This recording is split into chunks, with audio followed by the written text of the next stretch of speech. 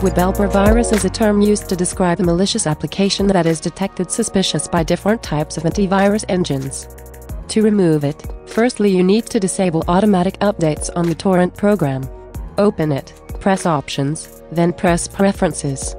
Make sure that Automatically Install Updates checkmark is unchecked. Press Apply and press OK. Now we will need to fully close uTorrent application.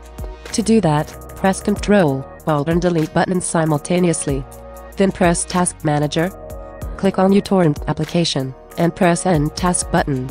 Now you can close Task Manager, open File Explorer, and navigate to cdisk. Users, your username, app data, roaming, uTorrent, updates, and the first folder. You should see uTorrent.exe file there. Right-click on empty space, select New Text Document, and name it anything you like. Now open that file. Press Save As, and save it as uTorrent.exe. It should ask you if you want to replace the file, so you should click Yes. Now close Notepad. Select and right-click on uTorrent.exe file, and select Properties. Make sure that Read Only is checked there. Press Apply and OK. Now you can delete that text file. That's it. WebHelper should not appear no more.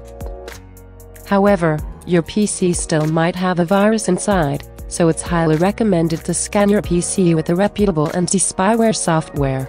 To do that, open to-spyware.com website, find Malwarebytes Anti-Malware Review, and press Download. Wait for download to complete and open the downloaded application. When prompted, click Yes. Then select your language and click OK on the installer. Click Agree and install. Wait for the installation to complete, and press Finish. Press Scan now and wait for the scan to complete.